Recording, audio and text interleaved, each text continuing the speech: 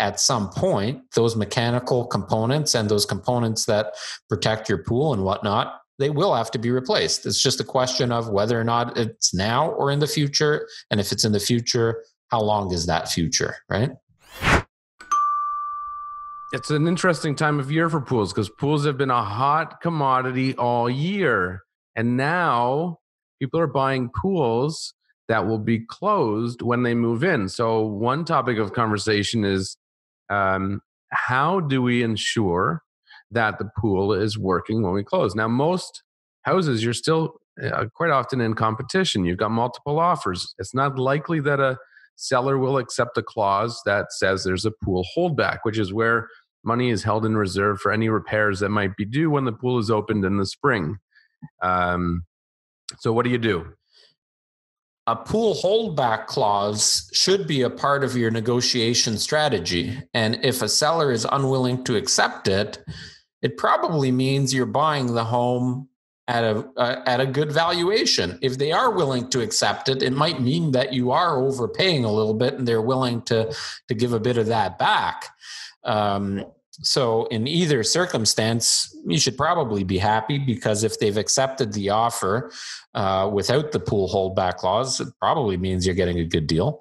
If they've accepted the pool holdback clause, you're still getting the house and you've got some money in reserve to protect you. And what that pool holdback clause is usually a few $1,000, depending on the pool, the size of the home, the price of the home, all of that.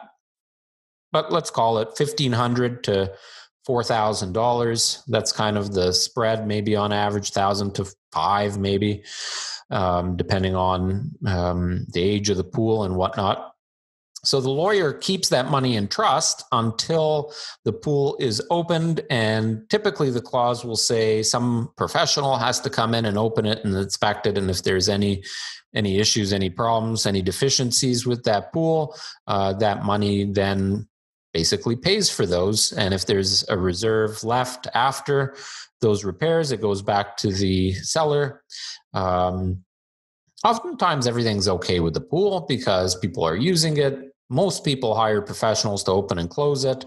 And visually, even to a common person, you can see the age and condition of a lot of the pool equipment and the pool itself, right? You can tell, is the liner in need of replacement?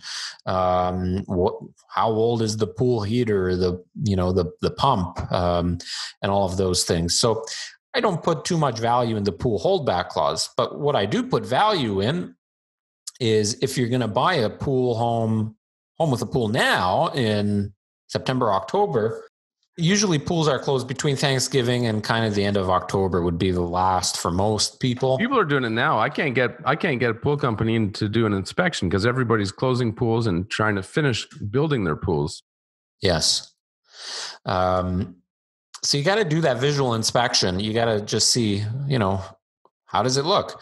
But an important part of that process is to actually have that conversation with the seller and try and get some documentation. So has the pool been opened and closed on a regular basis by a professional pool company? And can you provide an invoice that we can see that it was done professionally?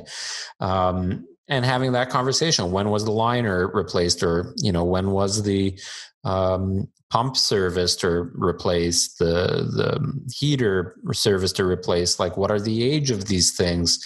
Are there any current deficiencies that we should know about? A lot of times you'll get that information.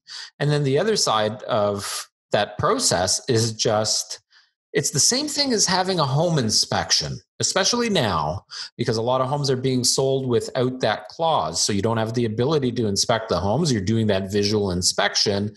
And then you just have to decide, what is that potential cost of repair? So if we don't have an inspection completed and there is no holdback clause that allows for some money in reserve to pay for potential issues, what's the worst that can happen? And what is that going to cost me? So if the pump is shit and doesn't work when we open up the pool in the springtime or summertime, how much is that going to cost? How much does the pool heater cost? What would it cost to replace the liner or to refinish the concrete if it's concrete pool, or the pool surround or the pool cover? What do all of those things cost? Educate yourself, because that's no different than, replacing a roof or a furnace or an AC. At some point, those mechanical components and those components that protect your pool and whatnot, they will have to be replaced. It's just a question of whether or not it's now or in the future. And if it's in the future, how long is that future, right?